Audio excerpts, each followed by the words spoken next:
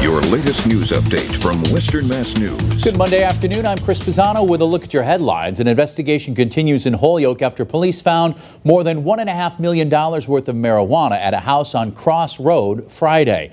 The homeowners weren't home at the time of the bust, so Holyoke police say investigators are currently following leads to find them. No arrests have been made. Western Mass residents taking advantage of these warmer temps in late February. People could be seen teeing up at the East Mountain Country Club in Westfield.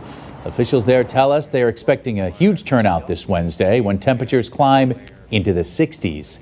And Russian President Vladimir Putin has recognized separatist-held regions in eastern Ukraine. The Russian president gave lengthy remarks today outlining the formation of the Ukrainian Soviet Socialist Republic under communist rule in the 20th century.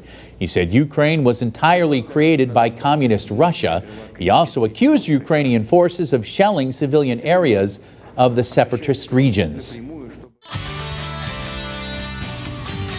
I'm meteorologist Janna Brown with a check of your forecast. It is going to be an interesting week, very roller coaster-like. Temperatures are expected to continue climbing through Wednesday. We do have some rain on the way, mostly for Tuesday evening and Tuesday evening and Tuesday night. Wednesday is going to be a blustery and warm day, but cold air returns for Thursday, and there's the potential for a snowstorm on Friday. So we got a little bit of everything for many of you who are on vacation this week. Increasing clouds tonight, staying cool and dry with temperatures falling back to the middle and upper 20s, a few low 30s possible. And then tomorrow, skies will be mainly cloudy throughout the day. Rain's going to hold off until after about 2 or 3 p.m. with most of the rain we're expecting falling at night. Temperatures are going to reach 50, but that may not happen through the end of the day. So most of the morning and afternoon will be in the 40s, kind of a cooler day compared to today.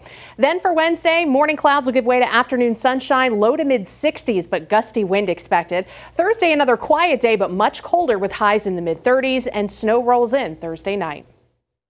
Stay with Western Mass News on air, online, and on our app throughout the day for breaking news, weather, and exclusive content.